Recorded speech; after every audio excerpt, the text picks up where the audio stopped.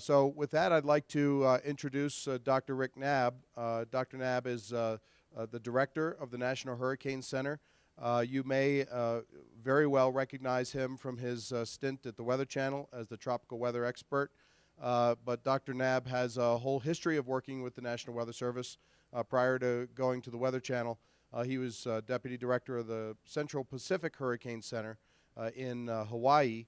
And before that was a forecaster and worked his way up to senior forecaster at the National Hurricane Center before that. So like many broadcast meteorologists here in the room that you've lived, eat, and breathed television weather, Dr. Knabb has lived, eat, and breathed tropical meteorology, and is a welcome addition to the National Hurricane Center, and I'm sure has great vision for where he wants to take it over the next several years. So I have a short little video introduction for Dr. Knabb that I'd like to play, and after that, Dr. Knabb will get right into his presentation, and then we'll have all the questions there. So with that, let's take a look at this short little video. I want people to realize that hurricanes pose multiple hazards. We often tend to focus on the wind, and everybody often thinks first about what can I do to protect myself, my house, or what actions can I take to protect myself from the wind, and that's certainly critical. You have to have the proper window coverings for your home, and you're going to want to take shelter in a well-constructed home that has the proper window coverings, but you also have to think about whether or not the place you're going to stay during a hurricane is vulnerable to flooding from multiple sources. Complacency is a big, big problem. Consider the fact that the United States coastline has not experienced the landfall of a major hurricane that's Category 3 or stronger on the Saffir-Simpson hurricane wind scale since 2005, Hurricane Wilma. So we are pushing 7 years since that has happened. Certainly we've had major impacts from storms like Irene and Ike and Lee, but there are many places, not only have they not received a significant hurricane in the last 7 years, they haven't received one in the last 70 years. We'll be focusing on the exact center of this hurricane because it is so large. It is going to be impacting a lot of people beginning well before the center eventually comes ashore in the mid-Atlantic Northeast area and lasting long time thereafter. Let's take a look at the forecast path, and for those of you just on audio, what we're going to see is this continued northeastward motion today over relatively warm water, so there is this fuel for the system to maintain its intensity for the next day as a tropical cyclone, and then it will bend around to the northwest over cooler waters, but because it will be feeling the influence of non-tropical energy in the atmosphere, it will we anticipate it will be able to maintain some intensity as it makes the transition to a post-tropical cyclone, and that is not necessarily going to impact what kind of hazards are experienced. This will be a long-duration event, so the water levels could ebb and flow a little bit over multiple tidal cycles, but with the peak of 6 to 11 feet perhaps occurring especially if the highest surge occurs at around the time of the highest tide. Because we're anticipating this transition from tropical to post-tropical, the area north of North Carolina is being handled with non-tropical warnings. But just to give you an idea, we are expecting hurricane-force winds in coastal areas, the northern Delmarva, the middle and upper Chesapeake Bay, the coast of New Jersey, the Delaware Bay, Long Island, the New York City area, Connecticut, Rhode Island coastlines. All of these areas we're expecting hurricane-force winds, and so this is going to be just as impactful in terms of the strength of the wind as if it were a fully tropical hurricane.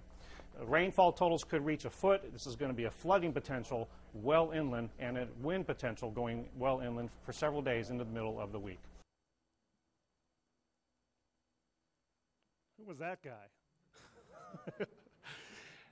Nice to see a lot of familiar faces here this morning, Samantha and Jim and John, and we've got some Weather Service colleagues, and we've been making our way around the country, it seems. We were in Austin, Texas last week for the AMS annual meeting, and as Chris mentioned, we had the opportunity to meet with a lot of students.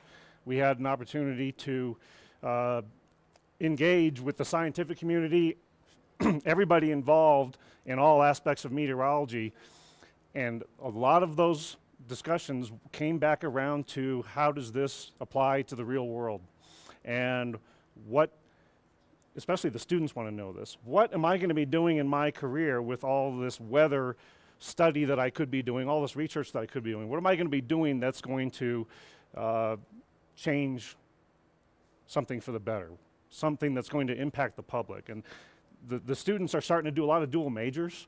They want to do meteorology and business, meteorology and sociology, meteorology and GIS. And it's really becoming widely known all the way from our level and above and our level down to the students that it's not just about the weather anymore. So I'm going to use the 2012 hurricane season to talk a little bit about that, because along the way I'll talk to you about some product development we've been doing, some challenges we've faced in the past, even this year, in communicating the hazards, the difficulties in making evacuation decisions, as was just mentioned, that we are heavily involved with in communicating with the emergency managers.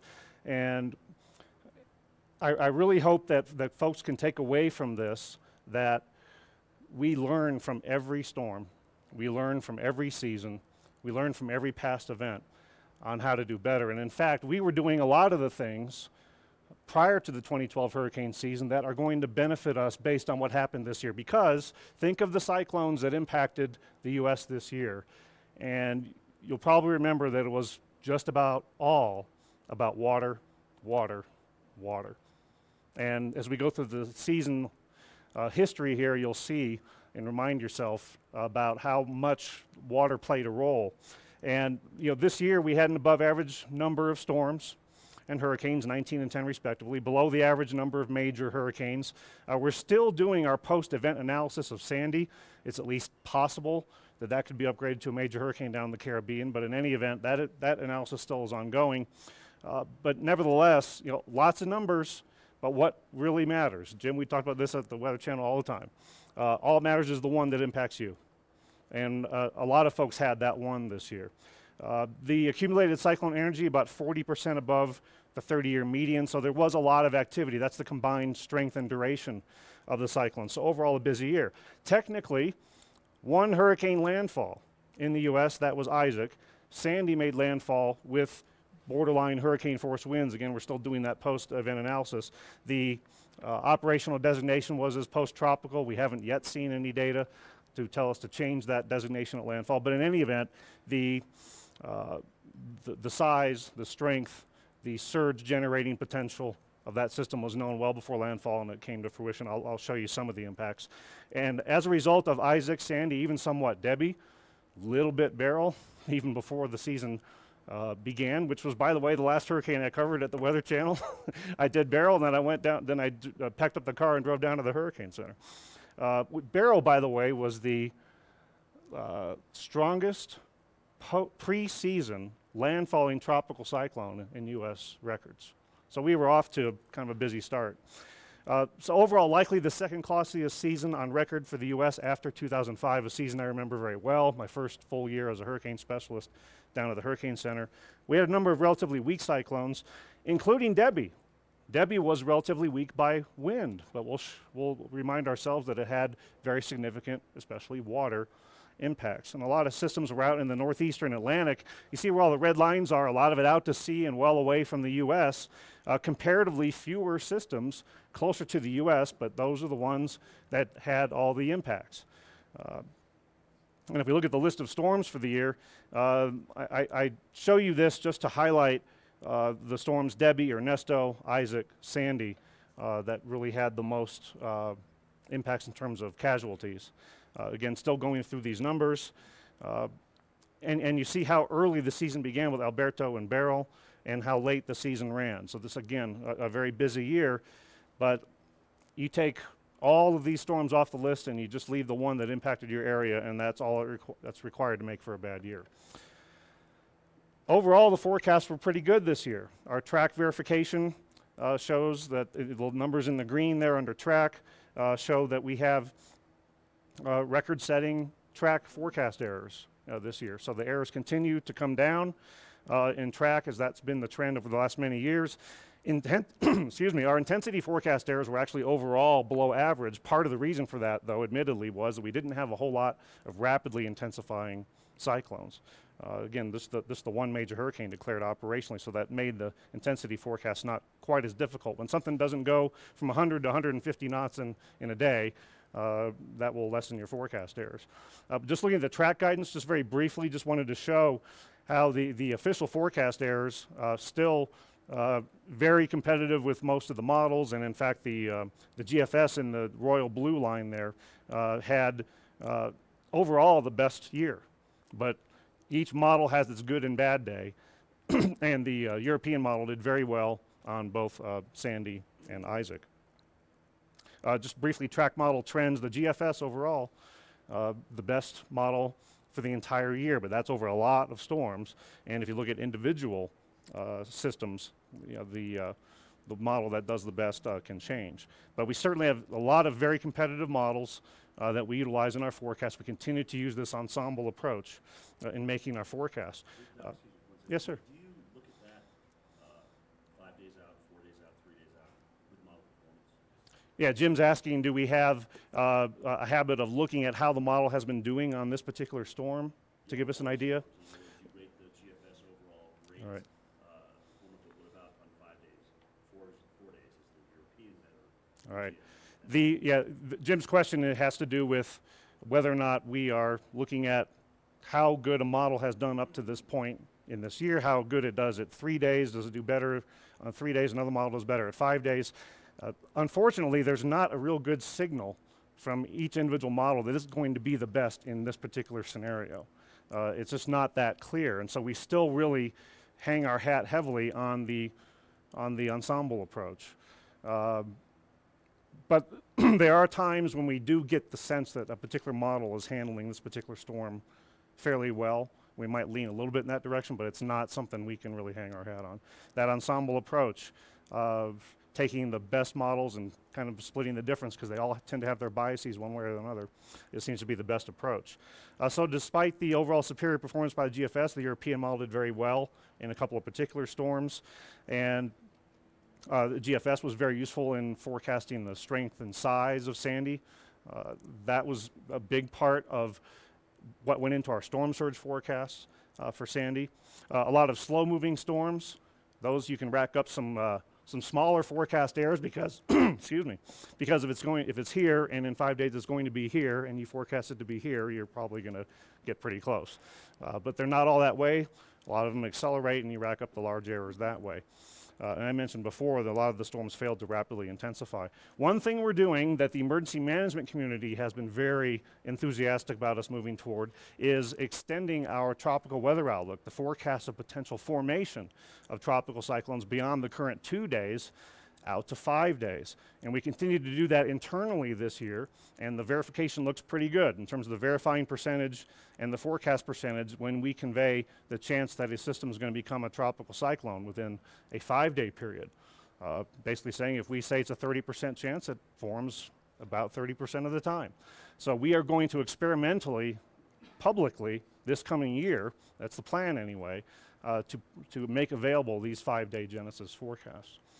So you'll start seeing that sometime this hurricane season, and that will, if we do it graphically, which we hope we will, that will paint an area in which the system is expected to form, which can give folks, including the emergency managers and the media, heads up. I remember when I was at the Weather Channel, a lot of times I talked about the 2-day chance of something forming, and then I had to remind the public that, well, even though the Hurricane Center is only forecasting out to 2 days, it has opportunity beyond that time to form. So for systems that form on our doorstep, like Umberto, 2007, for example, this will be a very beneficial service enhancement. Okay, so let's go to some of the storms. Debbie doesn't look like a whole lot when you look at the track and the intensity. Relatively weak tropical storm in the Gulf of Mexico, but the action was not near the center.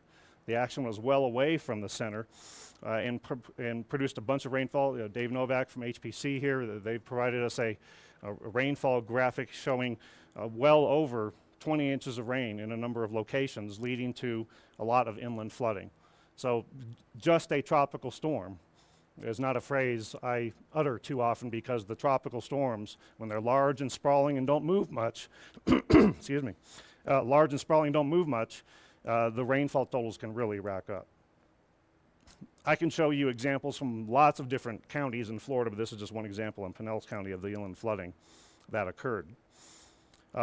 The forecast challenge was tremendous, and this is where the media and emergency managers and we all feel like we want to pull our hair out, because when reliable models, European going left and GFS going right, for example, are going completely opposite directions, it really makes the decision making more difficult for the emergency managers. It makes communicating the hazards more difficult, certainly makes our forecast more difficult. In this particular case, the GFS generally had the right idea of it eventually going to the right. Eventually the models all agree when you get closer to the time that it actually happens. But that just shows you how difficult decision making can be when the forecast guidance from reliable models is all over the place.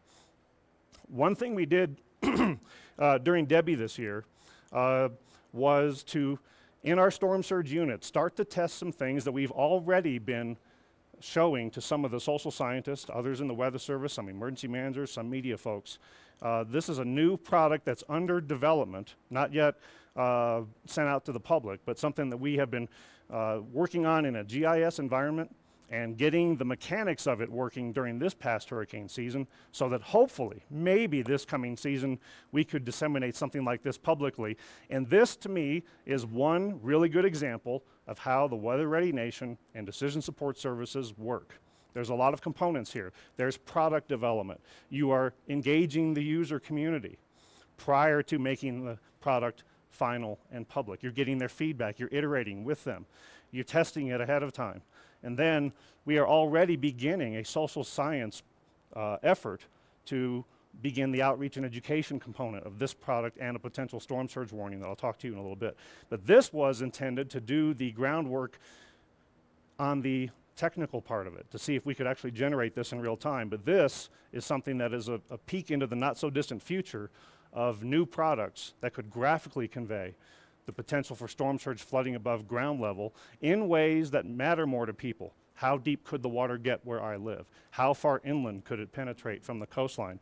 A big service enhancement, we think, for decision support primarily, and communication on the storm surge hazard rather than what we have all resorted to, either text or drawing a strip along the coastline. So this is something we're working on. Isaac was a large, relatively sloppy system throughout almost its entire life. This is just one snapshot on August 27th, and if you look at where the tropical storm is centered over the Gulf of Mexico, you might think, well, okay, this is the stage at which the impacts to Florida were about over. Not so fast. If you look at that red over Lake Okeechobee on the southeastern part of Florida, that was where this trailing band of very heavy rainfall was occurring and led to inland flooding over western Palm Beach County. This is not a picture you saw all over South Florida, but it is a very significant impact to a tropical storm where the center passed far away from this location. And again, all about water. And this is a challenge to convey to folks and to get folks to react and plan for a hazard that might be very localized but very, very impactful. We were saying, generally speaking, I think all of us in the Weather Service and on television, that there's still a flash flood potential here as Isaac goes by, but we couldn't pinpoint where it was going to occur. That's a big challenge. Radar loop for Isaac, just to give you a reminder of, again, that's not your classic eye. It's not a very well-defined system, but large and slow-moving, and only became a hurricane just before making landfall, so it was only a hurricane in a very short amount of time. And I remember being on television talking to a number of media outlets, and I just kept saying, water, let's focus on water. At the time that officials were making very difficult emergency management evacuation decisions, it was still a tropical storm. That just goes to show you how size and slow motion can really help to ramp up the system's potential to produce a significant storm surge.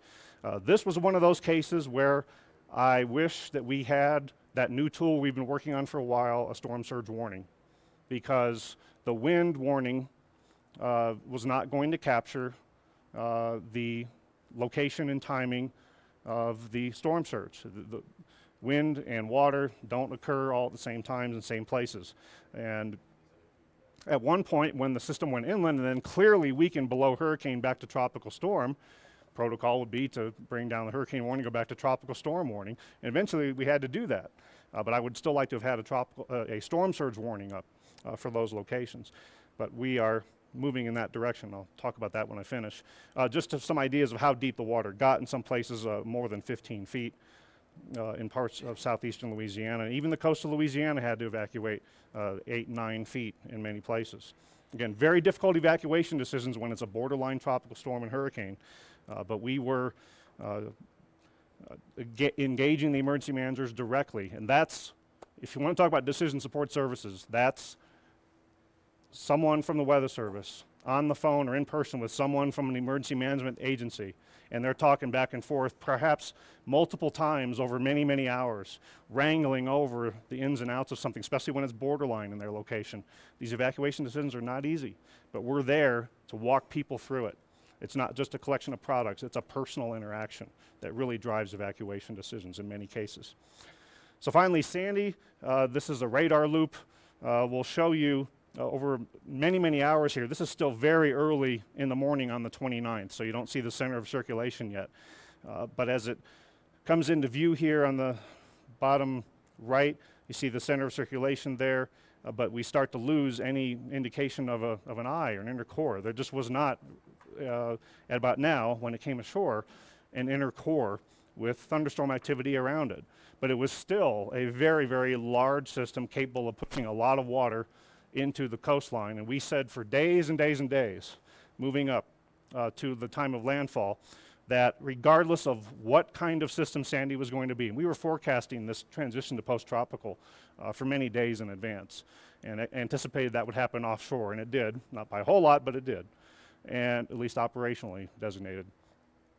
We were saying despite what kind of system it is or what it might look like, the hazards were still going to be very, very impactful. And those discussions about storm surge forecasts and evacuation decisions went on for days and days and days leading up to the event. We did all of the things we would normally do for a hurricane, even though this was forecast to no longer be fully tropical by the time it got to the coast. When all was said and done, we had peak water levels, the surge and tide combined. This is above mean high water based on gauges. It's basically a proxy for inundation above ground level. How deep probably did the water get near the coastline? And you see the 8 and 9 feet near New York City, 5 to 8 feet in many other places. We did a helicopter tour with FEMA after the fact. This is just one example of an area, miles and miles and miles of coastline, directly and severely impacted by storm surge and waves. Waves were a huge part of the Jersey story because it wasn't water coming in and then waves on top of that. It was more waves just pounding and pounding and pounding on the shoreline. The water level kept coming up. It was really the wave action that did the damage. If you look closely, though, you look at some of the roofs, even in the after pictures here on the right and on the bottom left, the shingles are mostly intact. It was not much of a wind event by comparison to the storm surge and the wave event. So this is yet another, never mind what kind of wind warning was or wasn't in effect, because I mean there were wind warnings, just not the traditional hurricane warning.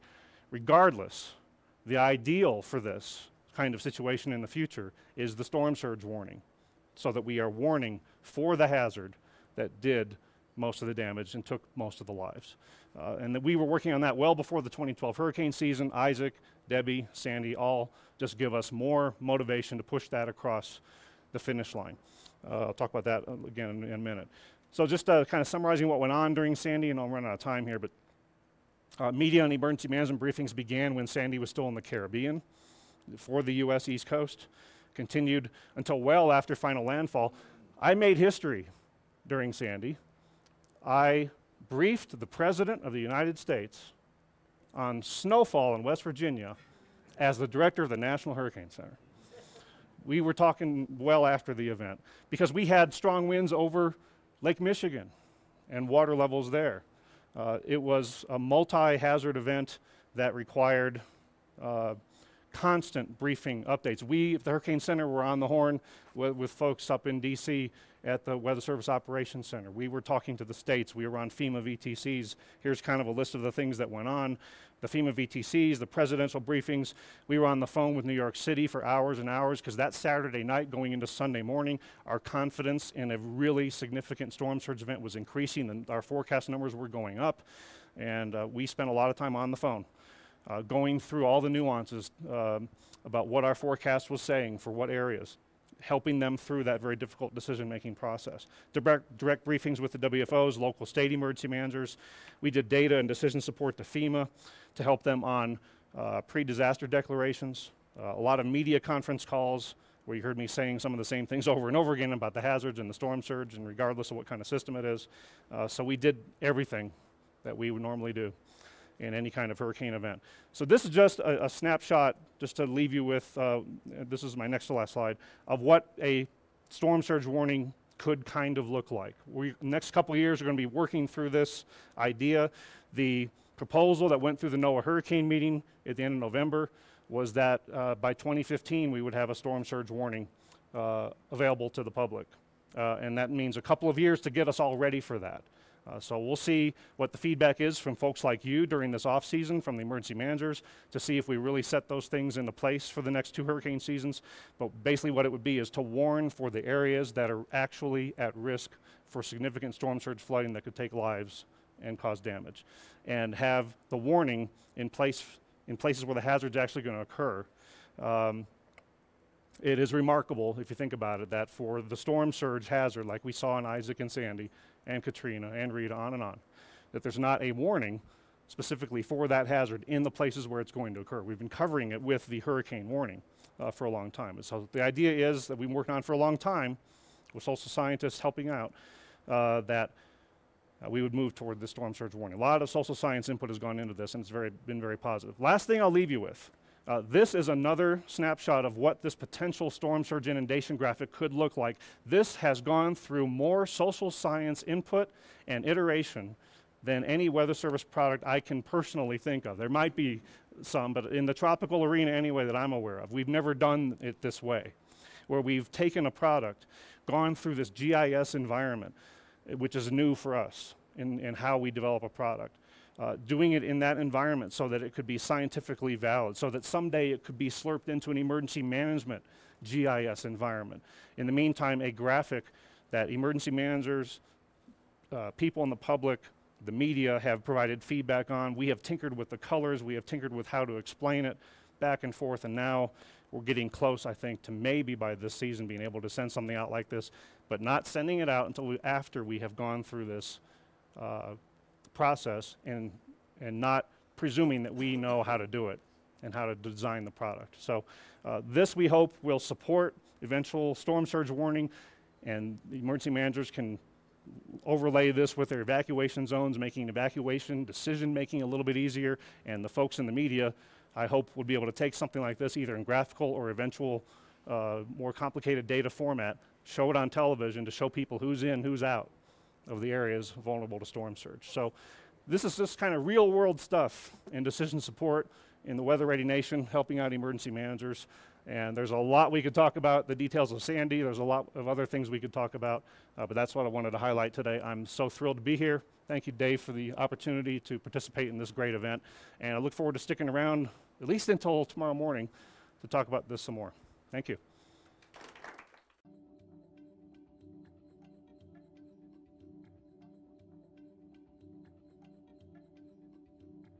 Emergency managers are going to be looking at it to make their evacuation decisions, and this takes really good science and shows people who's at risk. And this isn't the warning. This is the impact. This is how much flooding above ground level. So anyway. Quick operational question. Yeah. We keep giving kudos to the Euro on Sandy, but didn't Euro? I know it had the left-hand turn for anybody else, but it did have a left-hand turn into the southeastern U.S. at one point. And then eventually it got better and better. The European was farther left than the GFS 5-6 days out, but they all shifted left, and the European ended up shifting left or south of the eventual landfall point. So yes, it wasn't perfect. It just it forecast the turn a little earlier than the GFS did. But the GFS did rather well at 24, 48, 72 hours in Sandy, even maybe a little better than the European. I'll have to go back and look at the numbers once we finalize our track. But You almost hit it right on, didn't it? yeah. I had a quick question, just to let everybody know too. After mine, we'll take one more question because we're running a little bit over. But this is a very popular session, so a lot of people are watching online as well. This is Dave Jones with Storm Center Communications. I just had a question if maybe Rick and Chris could address the importance of the satellite data in helping to predict where Sandy made landfall, and ultimately the value of satellites in going into numerical weather prediction as a whole. You want to tackle that one? Sure. To start out first, that would be I wish Dr. Uccellini were here to address this, because they're doing some studies on the value of it. I don't have those numbers at hand with me, but I know it's an important component of what we do. Now, Rick, in terms of forecasting this for Sandy, in terms, I don't know if you have any preliminary information on that, or... No, I want to wait till our full analysis of the event is over, so we have the actual track and the verification numbers are really accurate from the models and the humans. But long term, we have been utilizing a whole host of satellite data, not just the pictures you see on television and for our forecasters, but the data over the data-sparse oceans from the satellites going into the computer models is a good part of what has helped overall forecasting, including tropical cyclone track forecasting, to improve over the last many years. In any individual case, if you do what we call data denial studies, you take out some of the satellite data, rerun it, and see if it would have been better or worse with or without the satellite data, you can make a determination what the impact of the satellite data was. You know, for Sandy, for Isaac, for Debbie, you might get different answers. So, you know, why don't we go back and take a look at all the events from this year and see what we get once we do our full analysis. But the satellite data are critical, not just for looking at, but for data going into the models. One more question. Bill Evans, WABC TV in New York. First of all, I want to say fantastic job on only 75 deaths in New York City when you have a city of 13 million. The evacuations were great when you consider you've got to evacuate the affirmed from coastal areas. But the one problem, I think, and the reason why we're all in this business, is that we are public servants.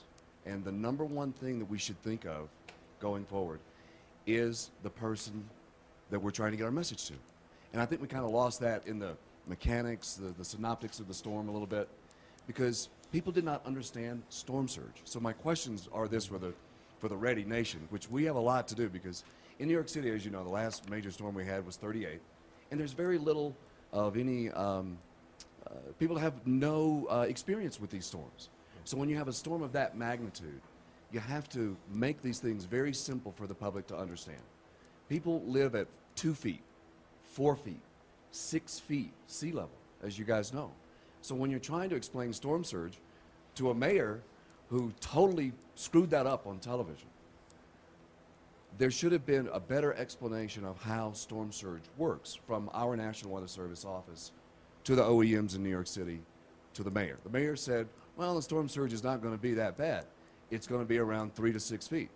Well, it's 3 to 6 feet on top of astronomical high tide, on top of the waves that you're talking about.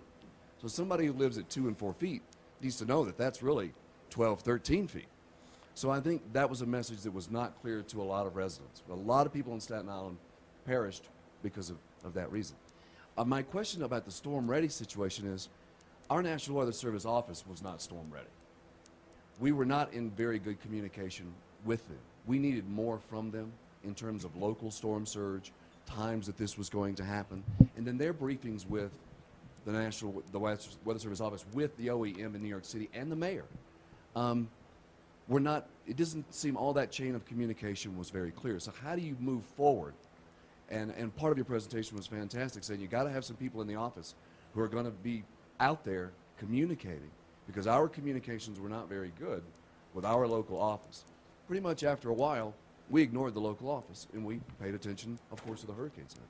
And we did not have a great relationship, and I'm hoping we can improve that, and I'm wondering where we're going to go from there. If I may, on the first part of it, in terms of the education on storm surge, I agree. One of the efforts we're looking at is possibly partnering with the American Meteorological Society, put together a short course on some of these topics that will be for elected officials, will be for emergency managers, to first educate them on exactly what is storm surge, what does it mean, so then they could go out to their constituents and the people that live in their area to help explain too. And also from a weather service perspective, people need to know, where do you live? What is your elevation? How is this going to affect you?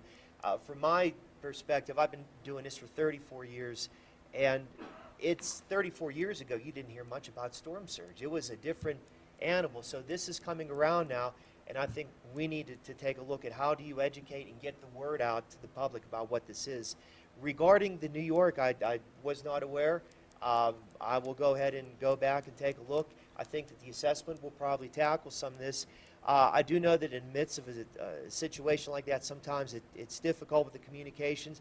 We did have people, we have 20 people from across the region, across that northeast corridor, deployed in with emergency managers. I heard from Nassau County, Suffolk County. I heard from New York City Emergency Management. They all had people embedded. But I would suggest, I'd like to pull off and talk with you a little bit more and see how we can fix this. And I think for us too, as I said, as we go forward as a National Weather Service into this decision support, every event that goes by, we find out more and more about ways that we can do things in the future. So we'd like to use this opportunity to even improve more on our operations. So thank you. Could I quickly comment? Yes, sure. Okay. The social science work that we've done recently in conjunction with development of these products has made it crystal clear. I think we kind of already knew this, but the data show that the vast majority of the public don't understand the storm surge hazard, don't understand if they are in an evacuation zone. We got to make those evacuation zones throughout the country famous so people know for sure if they're vulnerable to that hazard in the first place, so that they take preparation for that hazard in the off-season seriously.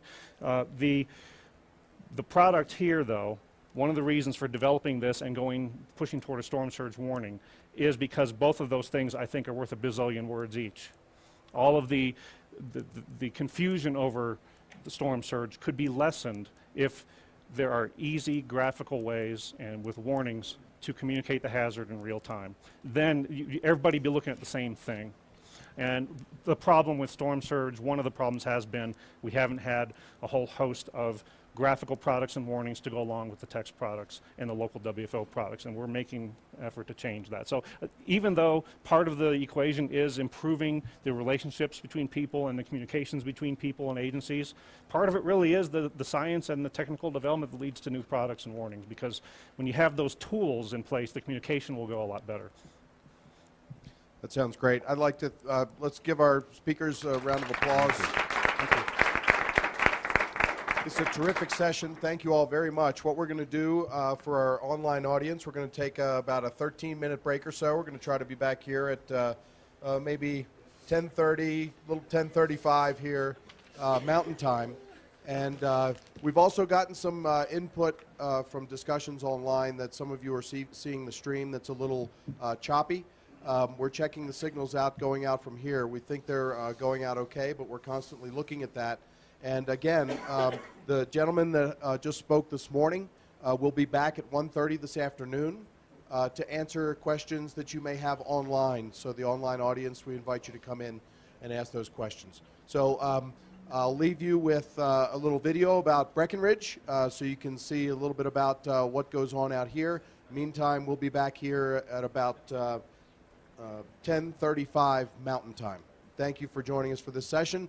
And then Bob Rutledge from the Space Weather Prediction Center will join us with a fascinating talk about space weather and our vulnerabilities. So we'll be back in just a few moments.